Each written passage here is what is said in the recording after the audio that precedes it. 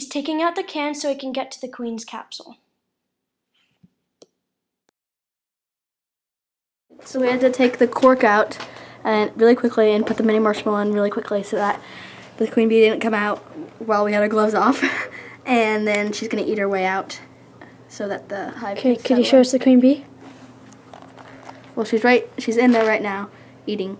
I see, yeah. So you can just see her butt. But Yeah, I see.